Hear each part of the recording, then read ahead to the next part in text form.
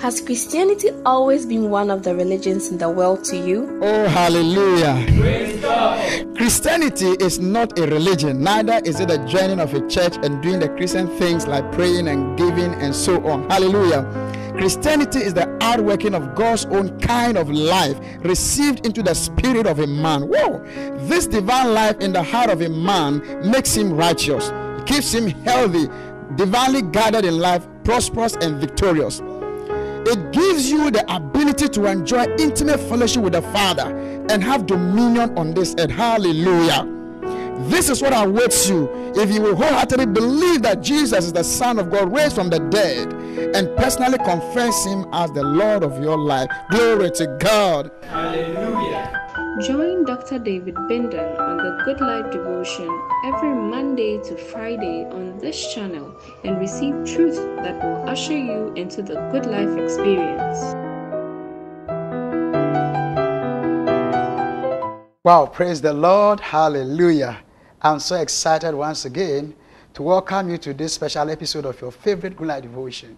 This is your center for biblically authoritative teachings, where you receive the right teaching of God's word to make you that amazing success that the Father brought you on the earth to be.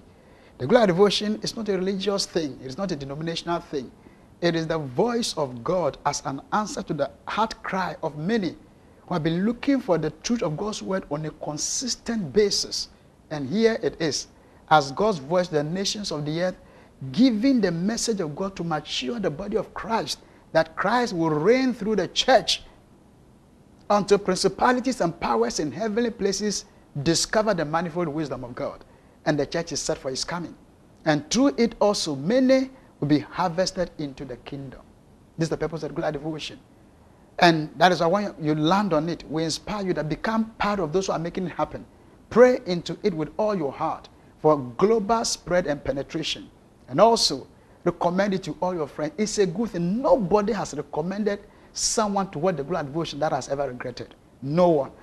And there will never be anyone. Because whoever watches the Good Life Devotion gets blessed and transformed. Also, pay to get it to other media platforms. I often say, if you own a media platform, you should have the Good Life Devotion as your network's program. If you don't start now, others will take lead. And very soon to be the program of many media platforms or stations in the whole world. So take lead now, so that by the time others are joining, you are the proton in it. Praise God. Wow. We have been dealing with the subject of who is Jesus. And I made known to you by the Spirit that you should call our media after this week and place an order for the series, Who is Jesus? Get it to any friend at work, anywhere that you've been trying to explain Jesus and doesn't get it. Or even if you yourself you were a child of God, but your relationship with Jesus has not been that in-depth, listening and watching this message over and again will transform your life. If you're a minister of God, get these messages to your brethren. It will stabilize them in their knowledge of Jesus and impart passion to preach Him among their friends.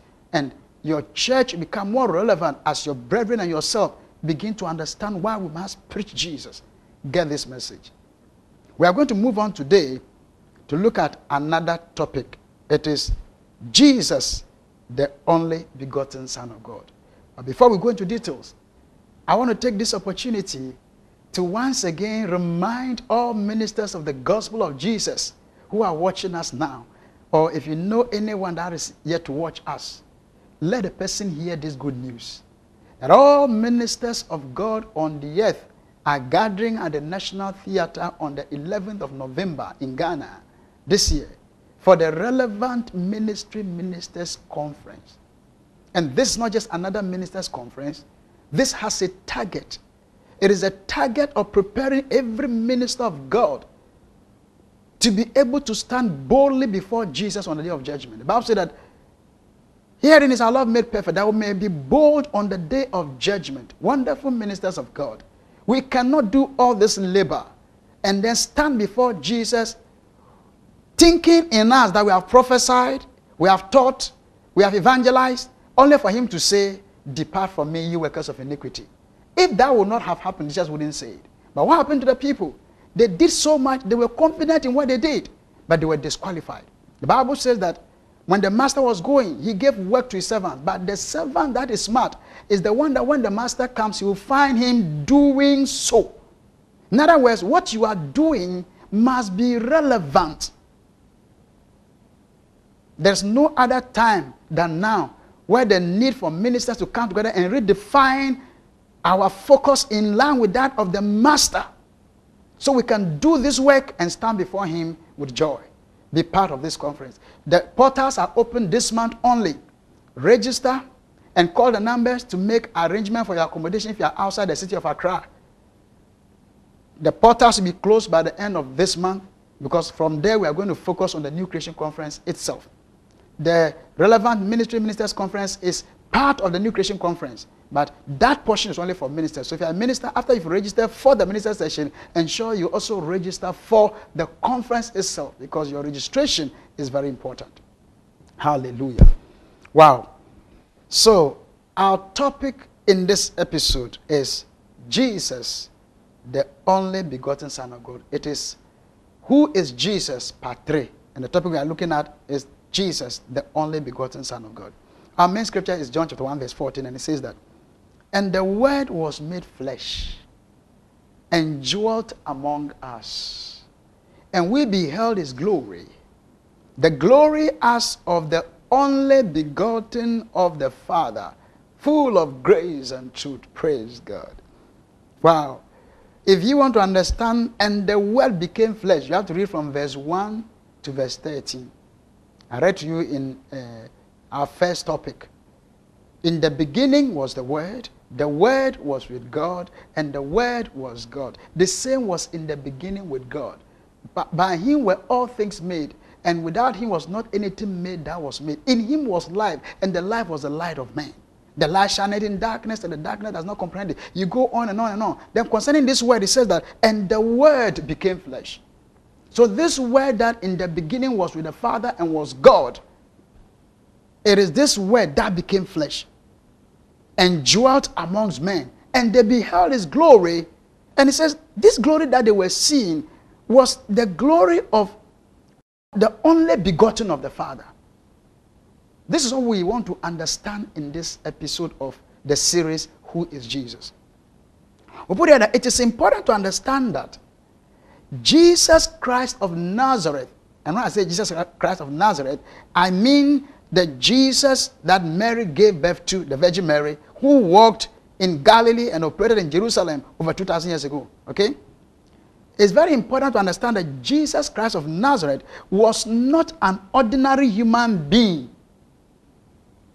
because he was neither created as Adam was, nor was he born by a man and a woman as any other human being is today. These two that I've mentioned are ordinary human beings. Adam was created a human being. And from him, through Eve and him, all other human beings are begotten. The Bible says in Acts chapter 17 that every human being on the earth came from that one blood. Okay? So, Jesus Christ of Nazareth, he did not come as Adam that God created from the earth and breathed air into him. And he did not also come as a human being that a man and a woman produced. We said that Jesus Christ of Nazareth was the Word of God that became flesh in the form of a man. Remember, everything was created by the Word. The Word could manifest in any form. But Jesus Christ of Nazareth was the Word of God that was manifested in the form of a man. And I taught you a lot on how that manifestation happened. The Bible said that for that to happen, he put aside his glory and took upon himself the form of a servant. Because as the Word, he was in the fullness of God, and that form cannot be a servant. So he had to let go some divine glorious files so that he can take upon himself a lower nature, which is the nature of a pure Adam, not born by a man and a woman. And we know that he put his glory down because in John 17 he said that, glorify me with the glory which I had with thee before I came. So he had a glory which he left and came down. And you can get a lot on that also from Philippians chapter 2. Okay? So Jesus of Nazareth, that work that people beheld his glory, as of the glory of the only begotten, he was that word that at a point in time divested himself of divine glory and took upon himself a lower form as a man. So he's not a human being in the ordinary sense of someone God created as a human being like Adam, or someone that a man and a woman came together to produce. You must get this. Now, what the focus of this discussion in taking us deeper to discover who Jesus Christ is to explain to us the meaning of the only begotten of God. The Greek rendering of what is translated in English to us as only begotten is the phrase monogenes. Monogenes. Now, monogenes generally could refer to the only one born. So maybe a couple came together and they had only one son. That son could be referred to as a monogenes. However, the technical meaning of monogenes is not the general meaning. The technical meaning means the only one of his kind. It is not the only one born. The general meaning is used to describe the only one that is born. You see, but monogenes in the context of Jesus refers to the technical meaning, which means the only one of his type. The only one of his kind. Genus. A genus refers to a type, a kind, a class. So when the Bible says that, and the word was made flesh and dwelt amongst us, and we beheld his glory as the glory of the only begotten of the Father. It wasn't saying that someone was walking in Nazareth and they beheld his glory, and his glory was like someone, the only person God gave birth to. No. What they were saying is that when they beheld Jesus of Nazareth, he had a certain glory, and the glory was like someone in his own class. And that was true. Because if you take Adam, Adam was also one of his own class. Nobody was made like Adam. So Adam could also be called a monogenes. Because God made him from the earth and breathed into him. After Adam, in fact, Eve could also be called a monogenes because he was the only one made the way she was made. She was made from Adam. But apart from Adam and Eve, the rest of the human race came from a man and a woman producing substances to produce a child according to the principle instituted by God. Are you following this? So, if they give birth to a child now, he's not a new type of being, different from others. He's just one of the ordinary ones. But here comes a time that the Holy Ghost came on a virgin who didn't know a man, and by the impartation of that word, a seed was picked in the womb of a woman. So the woman contributed the body. God harvested the body cell from the woman, and then Jesus was in that body. So he was the only one of his kind. No other human being living during that time was like Jesus.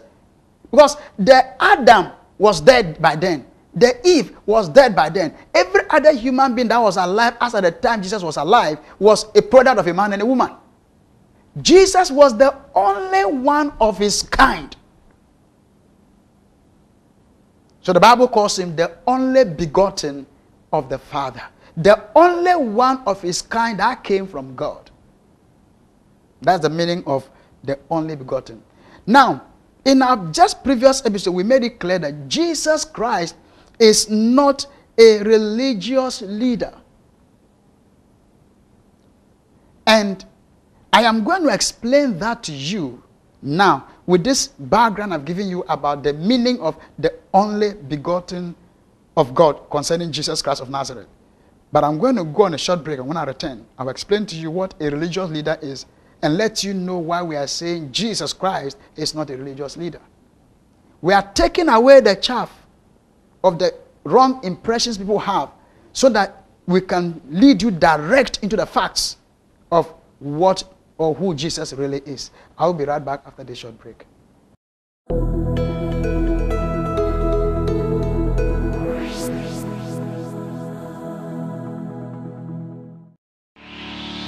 Glory, hallelujah! The Final Global Movement presents the Relevant Ministry Ministers Conference 2021 with Dr. David Bindan. The only true measure of success in ministry is relevance. There is something called vain labor in ministry, which as a minister of God you need to be aware. Without relevance in ministry, it is possible to labor in vain. It's not about laboring. You can labor in vain. Are you a minister of the Lord Jesus Christ? This conference will give you the equipment you need to be a successful minister before the Father. It's happening live on the 12th of November 2021 at the Exhibition Hall of the National Theatre, Accra, Ghana. Time is 8 a.m. Register at www.finalglobalmovement.org or call 055-792-7744. Admittance is free but strictly by registration.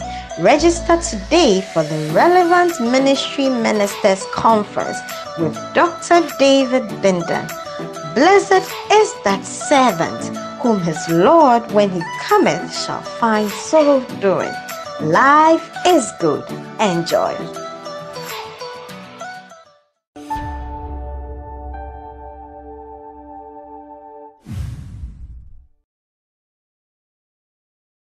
Praise the Lord. So who is a religious leader? We put it that a religious leader is a natural human being born of a man and a woman who claims to have some revelation of some sort into worshiping a deity, or to have discovered a certain philosophy of living.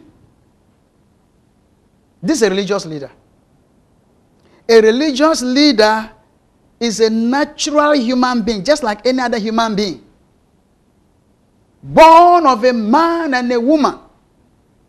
And by one way or the other, the person now claims to have some revelation of a certain sort, of a certain deity, or has insight into a certain philosophy of living, and people are following him. These are religious leaders. Now, Jesus is not in this class, because he is not a natural human being as the religious leaders are. And I just explained to you, Jesus was the only begotten of God, the only one of his kind. That's why I told you that the greatest mistake on the earth now is for a man to think that Jesus is in the class of all that they call religious leaders. That's the greatest mistake a human being could ever make. Because you are kind of classifying the only begotten among the natural ones. It's like you have a flock of sheep, and then there is a white goat amongst them, and you label all of them as sheep. No, the goat is unique. So whatever somebody may call a religious leader was born by a man and a woman. There's no disproof anywhere. Every religion on the earth knows that their leader was born by a man and a woman. Jesus was not born by a man and a woman. He was the Word that became flesh in the form of a man. So Jesus is not what the technical meaning of a religious leader is. So he's not a religious leader. Who is he then? Jesus was an intrusion of divinity into the human world in the form of a man. In the beginning was the Word was with God, and the Word was God. This Word laid down some form of glory and intruded into humanity, and they found him, the only begotten of God. He was an intrusion of a divine thing, a divine something into humanity. In other words, he is someone directly from God. He did not come by the agency of human parents. In John 8:42, the Bible says that he said of himself, "For I proceeded forth and came from God. Neither came I of myself, but he sent me." Do you see that? So for every religious leader, they are born by a man and a woman. Then at the point in time they say, they have a calling. Or they've gone somewhere and an angel reveals something to them. Or they've studied so much that they have some revelation about life. These are their fathers and mothers, they know them. Jesus was not like that. He was sent purposely by God into the human realm. So he has a divine origin. Let me read it to you. I just read part of the verse. Let's read the whole thing. John chapter 8, the 42nd verse. Oh, I love Jesus.